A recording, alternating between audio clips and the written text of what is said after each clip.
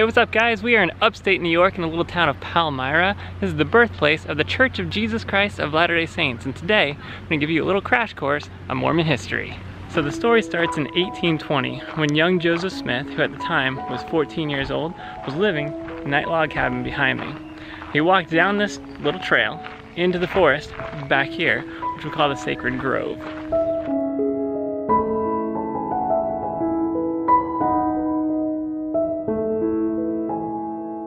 So he came into the grove and he knelt down and prayed about which church was the correct church to join.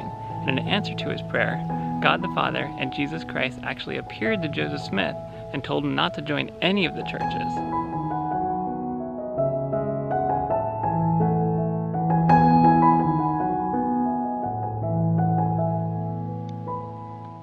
What you doing, Ace?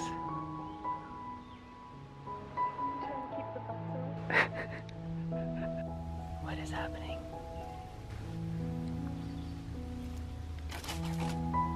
I'm really curious. Oh, he's squishy. I think we're good.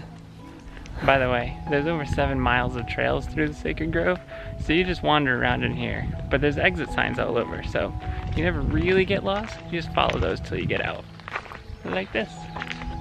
Okay, so out of the grove, back up to the log cabin. This is 3 years later now. Joseph Smith is still wondering what church to join when he's sleeping up in the top of this log cabin, and an angel appears to him and tells him to go get these gold plates that are hidden in a hill about 3 miles from here. Let's go into the cabin, I'll show you. So this is the parents' bedroom. This is bigger than our bedroom. You'd think for such a small cabin, like, it'd be really cramped, but there's so much space. Twice the size of our bedroom. Even that room is bigger than our bedroom. And the sisters slept back here? I think so, but there's a top hat, so I don't know. That's interesting. Dress up. Top hat? And upstairs. So up here on the top of the log cabin is where Joseph Smith Jr. and all of his 8 brothers and sisters slept. And in this front room is where all the boys slept.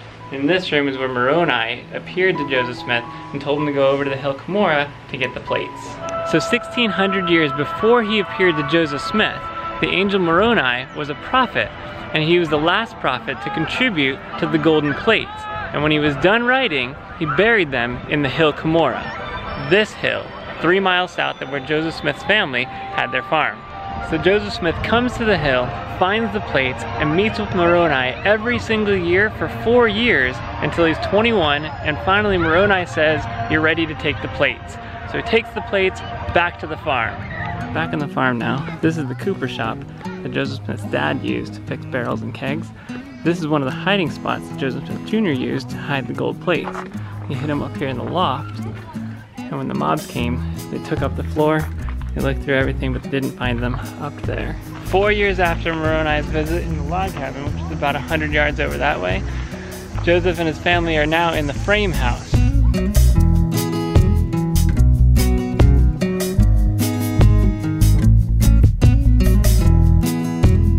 These are original bricks. That was one of the hiding places under the bricks.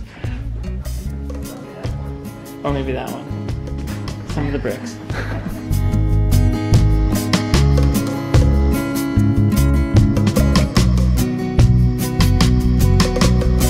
So it's 1827 now. Joseph Smith has the gold plates, he translates them, and now he's got the manuscripts and they need to be printed. So we're back here in downtown Palmyra at the Grandin printing press.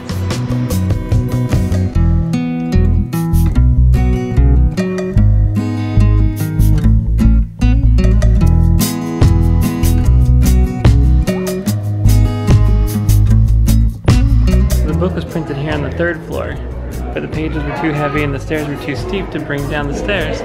So they lowered them down on this pulley to the 2nd floor where they were bound. You get it all damp, you put the book binding in here, wrap it off really tight, up really tight on top. And then it looks like this when you glue it down. You stamp each individual letter one at a time. One at a time, so it says B-O-O-K-O-F-M-O-R-M-O-N. But isn't that so much work for one book? This is one of the original 5,000 copies of the Book of Mormon. You can see the letters are a little off because they put each one on one at a time. The book actually took 7 months to print and another 17 months to bind, which is crazy. I had no idea. So it was translated in less than a year. They brought it here and it took 2 years to actually print. So now the Book of Mormon is printed and we'll learn about a family who comes out of Jerusalem, travels over to the American continent, and then we follow them and their descendants for the next 1,000 years.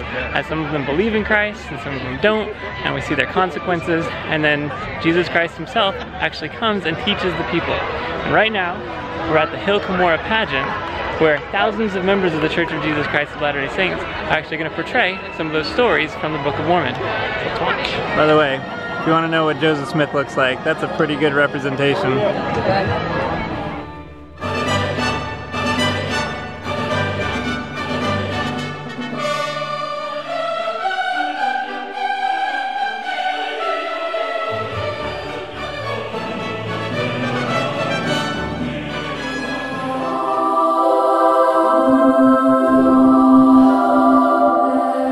And now, after the many testimonies which have been given of Jesus Christ, this is the testimony, last of all, which we give of him, that he lives.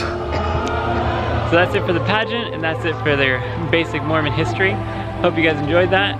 Keep the comments good, no anti-Mormon stuff, and you know, this is a friendly channel, friendly place. If you want to learn about Islam, if you want to learn about Buddhism, click some of the videos up here. If you want to come along for the ride, we've got another 4,000 or 5,000 miles left on this road trip.